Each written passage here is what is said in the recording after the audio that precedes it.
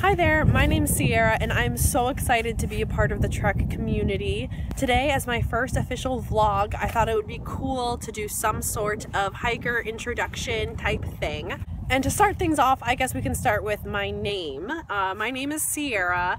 A lot of people call me C, and I don't have a trail name yet, but I'm super excited to get one. So obviously I don't live in the tropics. I live in Maine, and we actually just got our first snow for the area today, and that's why I'm wearing gloves and a hat and a jacket, and I'm sitting here by the ocean because I thought, like, let's look at this ocean. It's gorgeous, even though it's rainy and sleety and snowy and windy and freezing. Now you can tell from the title why I'm probably a part of the trek, and that is because I am doing a 2018 through hike of the PCT, and I am so pumped, and I don't even know how else to like say that without just saying so pumped.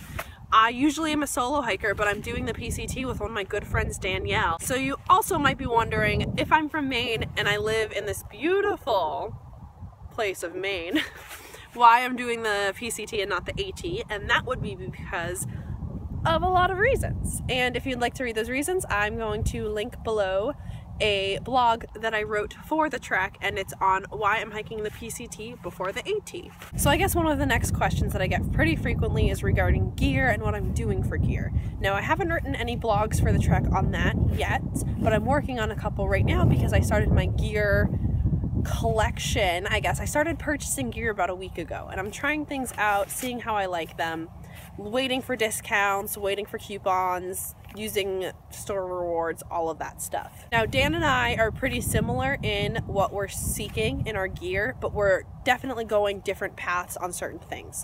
A lot of people have asked about permits, and I actually saw a lot of hate on my permit video, which I think is kind of absurd, because I just want to say that Danielle and I know that when we start the hike, the permits aren't the biggest of deals, but we also know that various places along the hike check permits. So that's why we got our permits. That is why we don't want to miss out on hiking or have to get off trail or get fined over something so minuscule as getting a permit, when, although the process was very stressful, it's not that big of a deal. It was a half an hour of life and it's over, and we have them. So for me, some of the gear pieces that I have purchased or I'm in the process of purchasing or customizing would be my tent. I purchased the Light Heart tent, the So Long. I got the 2017 version of it, and then I had a coupon, and then I got some like extras, and it's about $300. So not that bad for a tent that I've been watching and staring and looking at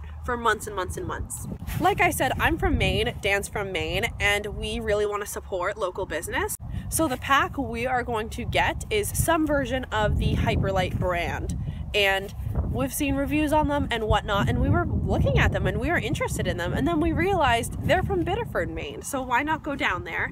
And we went down to the factory and spoke with a lot of people who work there. We're not certain on exactly which model we're gonna get, but we loved the packs. We loved everyone that was working there. It's a great company. All right, so sorry that was cut short. My phone did that thing where it gets really cold or really hot or really whatever it wants, and it decides that it's gonna shut off when it's at like 80%. So to conclude this vlog, all I'm saying is sometimes the gear that you like isn't what you like, and I don't know how that concludes this vlog, but that's how I'm gonna conclude it.